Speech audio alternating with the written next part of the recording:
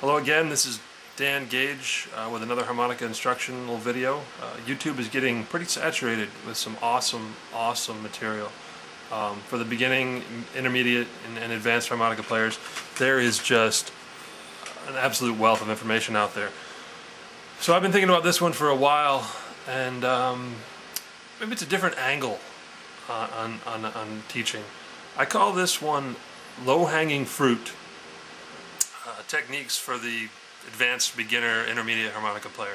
A lot of you guys, I meet you out at blues jams and I see you play, and you've got a lot of fundamentals down, but when it comes to soloing,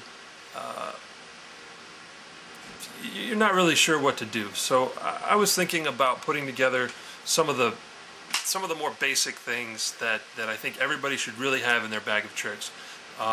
So I call this low-hanging fruit. This is part one, the licks. Okay, so some licks that you can rely on, and we'll talk more about philosophy in part two.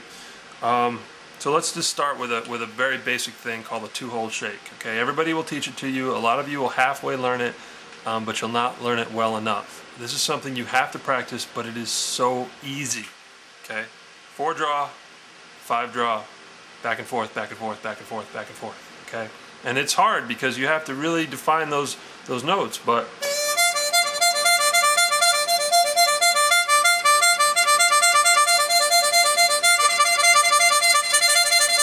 okay, you can shake your head, you can shake the harmonica. I don't personally care. It depends on if you're holding the microphone and you want to move it too much, or maybe you're driving and you don't really want to shake your eyeballs. That's why I shake with my hands a lot.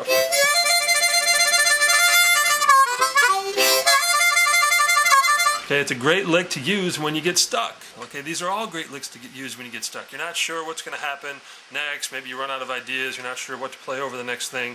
Well, you're out, and your mind goes blank, so you just go. And it gives you a second while you're up there to figure out what to do next. Okay, the two-hole shake, low-hanging fruit. Oh, by the way, what does low-hanging fruit mean? It's the easy stuff. Okay, picture a tree. You don't need a ladder to get to the fruit that's right up there. You can pick it. It's the easy stuff. We talk about it in the pharmaceutical industry. Things like penicillin, things like aspirin. Okay, they were easy to discover. They just sort of fell in people's laps. Now they have to come up with a lot more technology to get drugs. That's my day job. So low-hanging fruit for the harmonica player. Next, okay, I call it the cotton lick. A lot of people, Sonny Boy Williamson too did it a lot, but James Cotton seemed to make a signature out of it. So I'll play it for you real quick.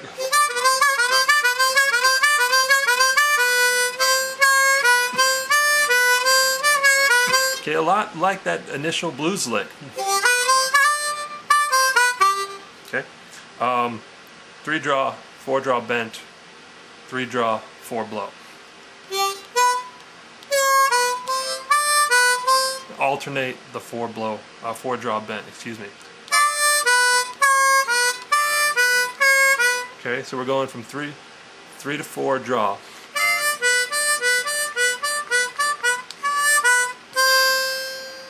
Adding that 4-blow. And bend it every other time.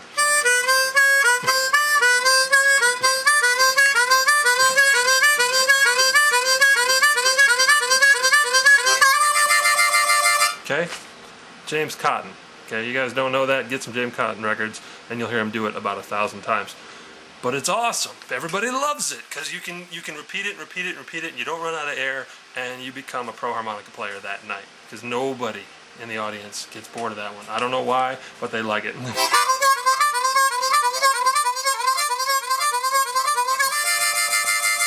Okay, remember it? James Cotton lick. Learn it. Low-hanging fruit. Okay, another one. Mannish Boy. I don't know how many of you guys I've seen do this.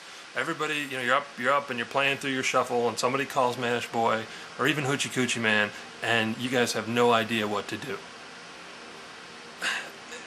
It's like the easiest lick ever. Sorry. Point is, guys, put some time into these really simple things, and you'll become like a 10 times better harmonica player overnight. Well, as long as it takes you to practice them. So, Mannish Boy. 2 draw. 4 blow.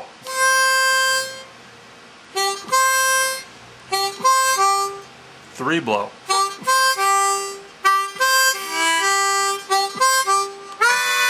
3 draw. 2 draw. Bend that 3 a little bit. But you beginners, don't worry about it.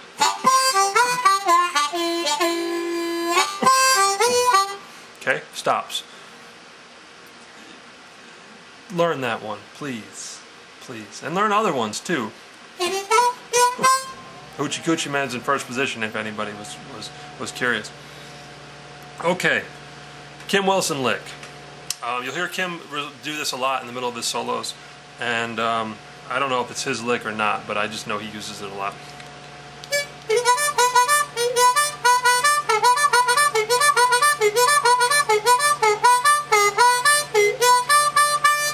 Okay. 3 draw, 4 draw. 3 draw twice. 3 draw bent twice to 4.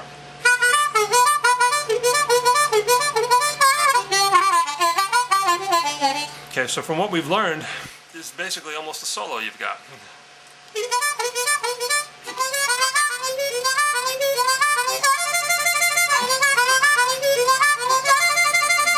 Okay, simple stuff, guys. Low-hanging fruit. I really encourage you to learn these licks. Okay, so we've looked at 2-hole shakes, James Cotton lick, the Manish Boy stop, and a Kim Wilson lick. Those are some low-hanging fruit for you guys. Basic licks, not complex, but they require some practice to get accurate. So just as a little fun thing, I'm going to try to now plug in this little microphone and pretend I'm playing amplified for 30 seconds or so. And it probably sounds really bad. But what the hell?